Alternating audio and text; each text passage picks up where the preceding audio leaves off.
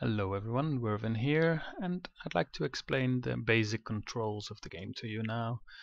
So you start off in a turtle, which is this nice little ship, and you can steer it in a couple of different ways. So first thing to know is that space puts on the thrust. So if you hold space, you start flying forwards. You can see here the speed increasing. And well, because we're in space, if we let loose, then you see that the speed stays the same, because there's nothing stopping us. So basically, you just drift on at this speed. So if you don't want that to happen, if you want to remain still, you could either turn around. So there's WASD controls. S brings you up, W brings you down, A and D steers like this, and you can roll with E and Q. So let's say I would like to brake now from this 2,370 meters a second. I could of course turn around and throttle, but that takes a lot of time. So you can actually throw out an anchor, which is called the grav anchor. If you press left Alt, then you see this anchor here turning green, which means the anchor is out. And my speed decreases very fast until I'm to a standstill.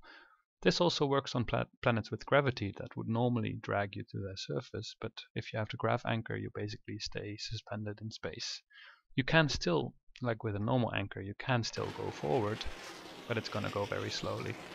As you can see here, the acceleration is way lower, and when you let loose of acceleration, it just goes down to 0 again.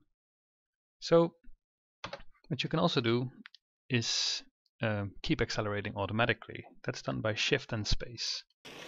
So if you hold shift and then press space, then now I'm not pressing anything anymore, it will just automatically fly wherever you want it to. If you now you cannot steer with the mouse. With the left and or right mouse button, you can just look around. So basically you can only steer with WASD. However, if you go into first person mode, I'll first put off the acceleration by pressing space, and then put on the grav anchor with left Alt, so that I'm in the asteroid belt. So there's two different views you can have. There's first person and third person. With first person you get to by pressing 1, and now you can steer with the normal controls, WASD and Q and E to roll, but you can also steer by holding the right mouse button and just dragging it around. I find this the nicest way to steer the ship. So now I can fly to one of the asteroids in order to mine it.